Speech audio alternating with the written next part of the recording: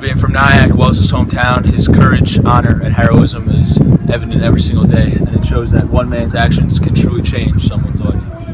The Wells Crowther story, I think, has given the teachers and the students an opportunity to reflect on their own behavior and their own actions, and really start to give back to society and to the community.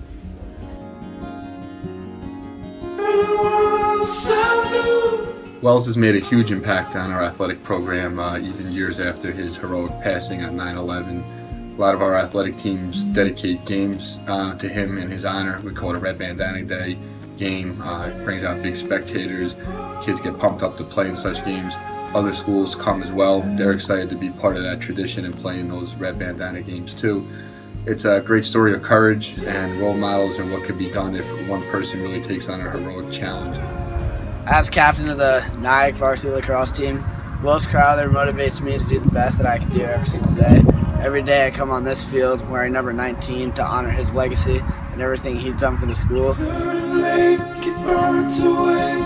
I guess in conclusion, we're just honored to have Wells be an alumni of Nyack High School as well as a student athlete, and we hope that our current student athletes model and emulate the great characteristics that he had.